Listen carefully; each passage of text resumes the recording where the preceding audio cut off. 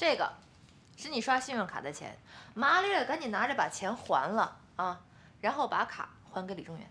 那是李中原自愿给我办的，我俩商量好的事儿，你干嘛老中间插一杠子呀？我姐夫都没说什么。他现在已经不是你姐夫了，你不知道吗？啊，你没有资格花人家的钱，虚什么虚？我告诉你，我们2个人已经没有夫妻关系了，你更没有权利花他的钱。你麻溜着赶紧把这钱还了。我知道今天是还款日，如果以后再让我知道你占李中原的便宜，我饶不了你。妈。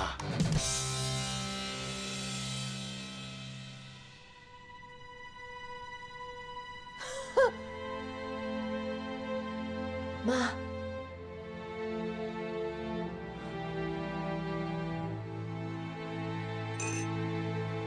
深南，你办事向来是最牢靠的，我和你爸从来都很放心你。你这次怎么了啊？离婚这么大的事情都不跟我们商量一下，你就擅自做主，你这不是胡闹吗？妈妈，对不起啊，我没跟你们商量，是怕你们阻止。 再一个也担心你们的身体，尤其是我爸的，怕我们担心，就不要离呀。到底是为什么要离婚呢？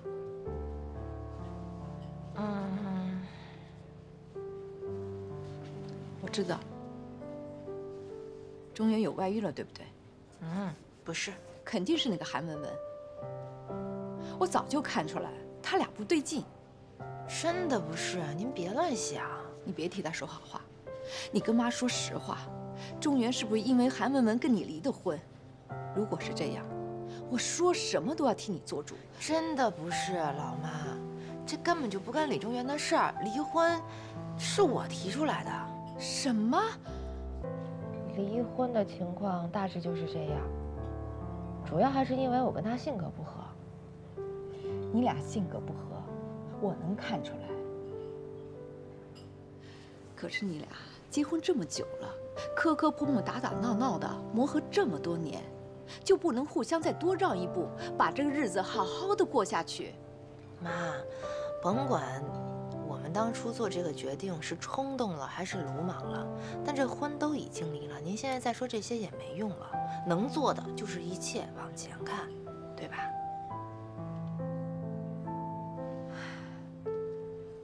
行行行。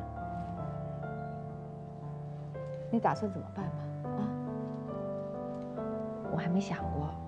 你赶紧想啊，老大不小的，赶紧找下家。妈，太快了吧！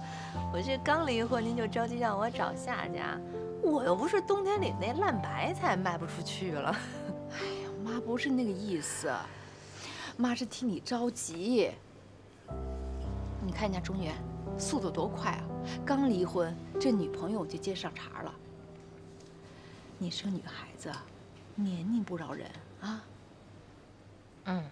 行，我知道了。算了，你工作也忙，也顾不上，我就帮你张罗着吧。哎呦妈，我求你了，您千万别跟我张罗。怎么了？你还不好意思？不是，其实我也有男朋友。 有了，谁呀？就是上次咱们一块吃饭那个男闺蜜。您是南妈妈吧？我是韩文文的男朋友。他不是韩文文的男朋友吗？那不是当时哄您的吗？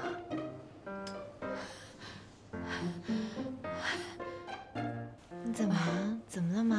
啊？我没事儿。 我可能血压有点高，没事啊，血压高，要不然您喝点咖啡。盛楠，你别闹了，行不行啊？那个娘娘腔不合适你，我是绝对不会同意的。你看人家中原，虽说那个韩文文吧有点矫情，但总的来说是大差不差的。你看你。 你找的这个男不男女不女的，他哪点配得上你？别说我看了不满意，就是将来你爸爸知道了，他也不会同意的。不行，你和王子健，我是坚决不同意。好，其实我跟王子健呢，我们2个人还没有正式的确定关系，这点您放心。而且，我现在这种情况，我确实没有心情想自己感情的事情，一切都等我爸爸做完手术病好了，然后我再想。而且您刚才跟我说的那些话，我一定会好好考虑的，好吗？那好吧，眼下什么事都不重要了，现在最重要的是，无论如何要把你们离婚的事情瞒过你爸爸。嗯。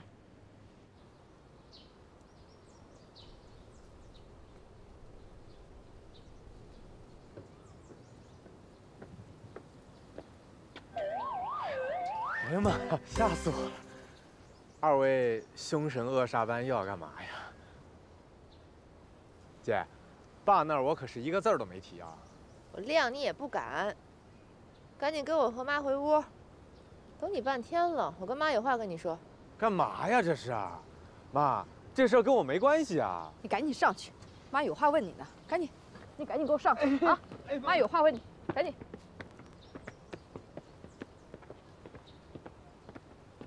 妈，轻点儿，你干嘛呀？你这是？这臭小子真是一点都不听话。多大点事儿啊？你这是？多大事？来。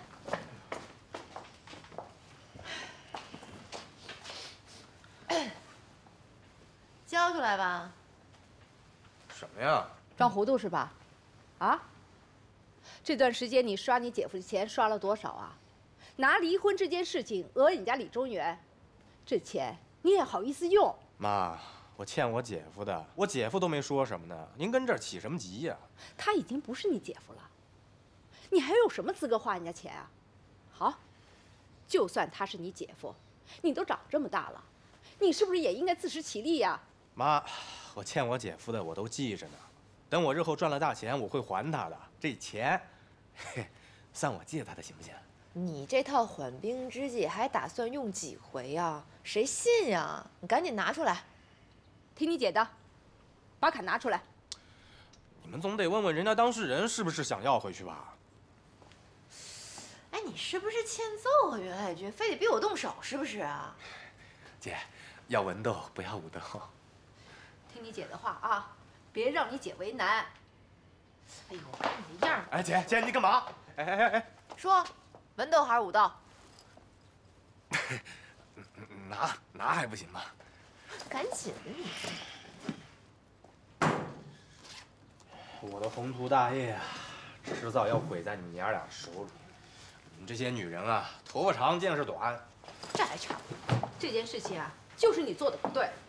不管你有什么事儿，都不能拿离婚这件事情讹人家李中原。爱军，你不常说吗？心底不善良的人是拍不出好电影来的。你这样对待人家李中原，就是居心不良。妈，卡你们也拿走了，您就少唠叨两句吧。我唠叨，我唠叨少了是不是啊？我跟你说啊，你爸爸现在是最要紧的时候，你姐和你姐夫的事儿，你千万不能漏半点口风，你听见了没有？这我知道。你要说出半个字，我就不认识你，臭小子。嗯，我也不认你。好了，你们放心吧，我一定在我爸面前守口如瓶，行了吗？行了妈，咱们撤吧。慢走啊，妈。听好啊。慢走，姐。